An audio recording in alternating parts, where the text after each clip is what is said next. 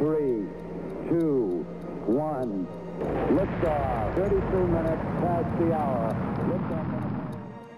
The universe in its entirety, from the depths of the oceans to the high skies and beyond, is one of the wonders of our world today.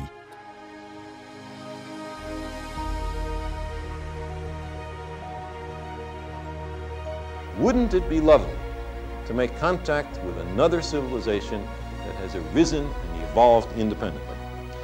Well, one thing you'd have to do first is to be sure you can understand the message. How it was created and all that is within has been a mystery yet to be entirely solved by scientists worldwide. These peculiarities, especially when it comes to the solar system and space, have gained the attention of scientists, and their curiosity has made them dedicated in their line of work to pursue and unravel these mysteries about our universe. In a bid to make these explorations around the solar system insightful and more accessible for them, brilliant and award-winning inventions were made and used to explore our vast universe. Among these inventions are the legendary spacecraft that has been orbiting in space for the past 45 years in its full glory, the Voyager. This brilliant technology has helped scientists massively in their research to make further discoveries about planet Earth and other planets revolving around it. But recently, it sent a terrifying message back to scientists as it entered deep space. What is this brilliant technology? What did it discover in space? And how will the contents of this message affect NASA's history and humanity in general? Join us as we explore the wonders and vast explorations of the Voyager and the contents of the message it sent to the scientists here on Earth.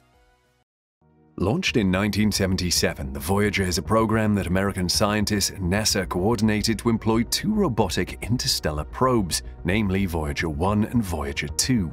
These probes were launched due to a favorable alignment between Jupiter and Saturn, and in a bid to take advantage of the alignment, they were launched to fly near the planets so as to collect data for transmission back to Earth.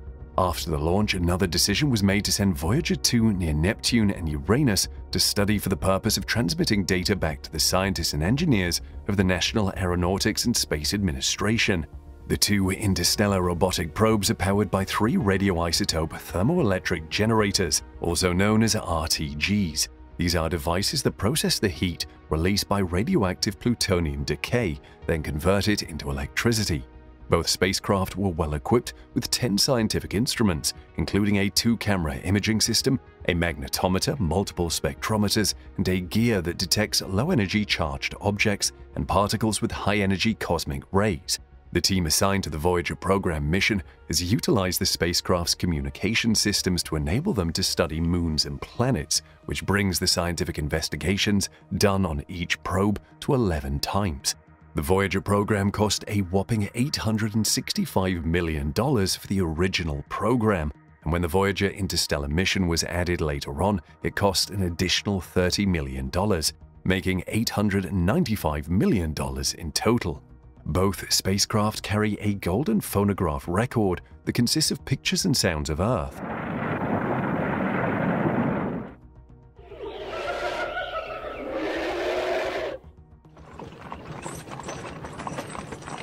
With directions on the cover as a symbol of steps for playing the record, with the data containing the location of Earth.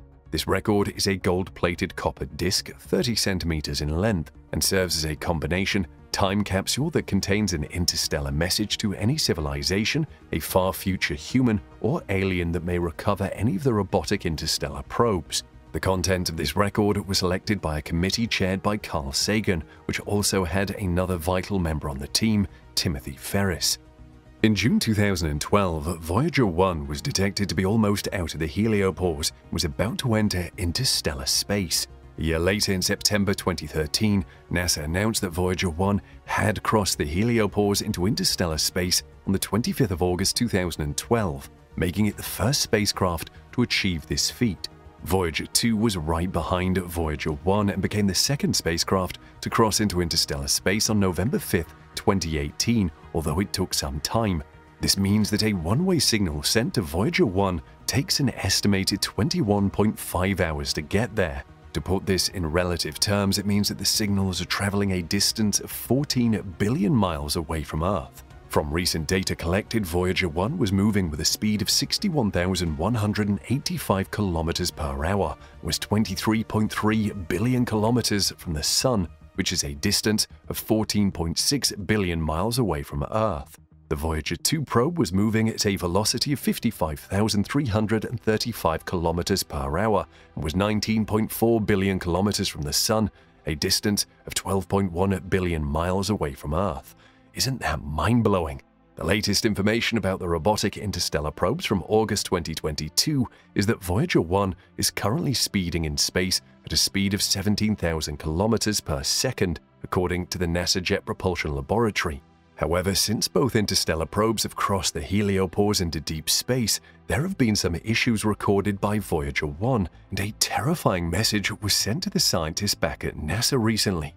The certified space soarer has been orbiting in space for the past 45 years, and as it keeps progressing and moving further into deep space with its system operations, scientists observe that the iconic spacecraft Voyager 1 has issued a couple of strange system data. With the readout coming from the attitude, articulation, and control system of the spacecraft, it seemed that the movements of the spacecraft and its orientation were not in alignment. This further brought about the theory that Voyager 1 is unclear about its location in space. This assumption was made because the articulation and control system of the spacecraft, AACS, is what enables the spacecraft to send data about the environment it is in to NASA, and now it has failed to send the correct data. This became a significant concern. A mystery like this is sort of par for the course at this stage of the Voyager mission, said Suzanne Dodd, who started working at NASA's Jet Propulsion Laboratory in California as a project manager on the Voyager 1 and 2 spacecraft, right as she graduated out of college in 1984. She said further, "The spacecraft are both 45 years old, which is far beyond what the mission planners prepared them for. And when Voyager 1's twin, the Voyager 2 probe, was checked, tests and data returned from Voyager 2 show that its system operations are normal." From the data that the scientists at NASA gathered, they saw that Voyager 1's attitude, articulation, and control system is sending data that is randomly generated. The data does not explain the actual details of what is happening on board the interstellar probe. Of all the 3 systems on Voyager 1, the computer system is the one that controls the orientation of the spacecraft, such as keeping the spacecraft's antenna pointed towards Earth in order to ensure that data from Voyager 1 keeps coming back to NASA. And it's also the same computer that deals with controlling the thrusters of the spacecraft. Only the telemetry signals does not make any sense, and it's producing either all zeros or the number 377. But since the system issue hasn't made the old spacecraft go into safe mode, all is still well with the spacecraft, Dodd said in a statement. If the spacecraft was in appalling conditions, we would be seeing a degradation in our signal from the spacecraft, which they didn't see. She said further that diagnosing the problem would come in 2 steps, which is finding out the root cause of the issue, because that is what would judge the next steps to be taken, whether to reset anything on the spacecraft or to switch to some of the backup hardware. But one thing was certain, the Voyager 1 would continue to be operated. However, when the engineers and scientists at NASA looked into the situation and moved in to fix the problem, they discovered that the attitude, articulation, and control system had been sending telemetry data through an onboard computer that was known to have stopped functioning years ago, so the computer corrupted the information.